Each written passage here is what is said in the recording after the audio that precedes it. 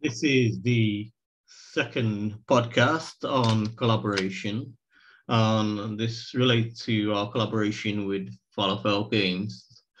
Following consultation with the British Council and our main partners, we decided to link up with the Beirut-based Falafel Games.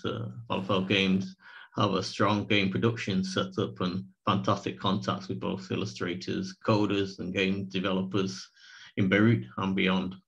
The head of games, Vincent Ghossoub, was formerly a student at the American University of Beirut, and so we felt the collaboration would foster the already close links with the AUB and would enhance the work of the partnership and help grow the wider Middle East-based games industry. So it all looked good.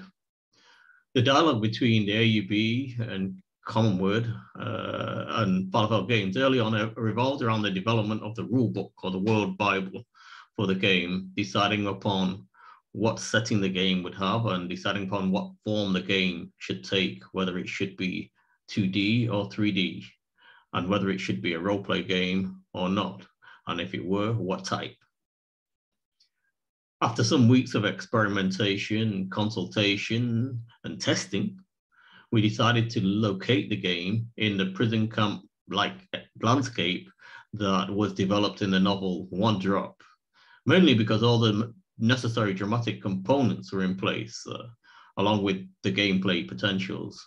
We had a discrete area, as in games like Fortnite, in which our characters could roam the camp.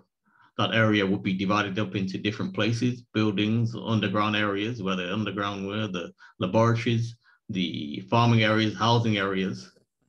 And we have built-in dangers, drones trying to sap prisoners' mental health, guards, zombies, watchtowers, the fence. And the architecture of the prison camp, a deserted airbase, was suitably inhuman. And we felt that would augur well for inspiring the visual artists who would do the landscape work. And within this terrain, we also had a ready-made end game or goal to escape. And to achieve this, we felt that we could allow coding credits to those who were able to overcome the various obstacles that the game set them to overcome. And that would be, the get past the drones, the attacks from scavengers, the zombies, the avoiding the watchtower surveillance, all these things. Once they gained enough credit to get past all those elements, we knew that the big one would be then to get past the mainframe computer that was controlling the entire camp. So we felt we had the antagonist and the protagonist all lined up really well. In terms of the protagonist, we had our characters Axel, June, Marty, Maud, Mara, Lena, ready-made. And we also had many non-playing characters, the underground giving instructions, and many of the background characters that we could derive from the world building that we'd done in the development of the novels. So that was the setup.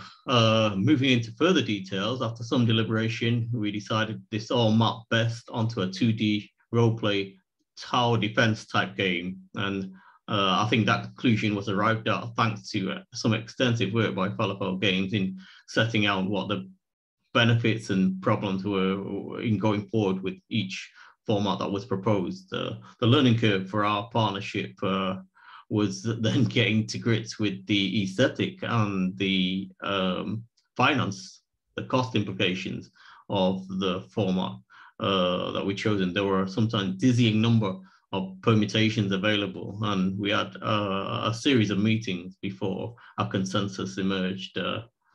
With that, we moved on to the development of the RPG, the role-play game characters, and to the question of how we could cost those characters and what their attributes would be and how they all had points of distinction. They had very different capabilities. And evolving that was a matter of, again, communication and collaboration between visual artists in Beirut, Falafel Games, and AUB and Commonword. So all in all, where are we at now? Well, there's been a lot of back and forth with the character designs. We've got the world pretty much agreed, and we've got the game dynamics agreed, and we're starting to look a little at some of the coding aspects. So I would say we're moving along with assuring clarity, even if we're not moving at warp speed. It's all looking good.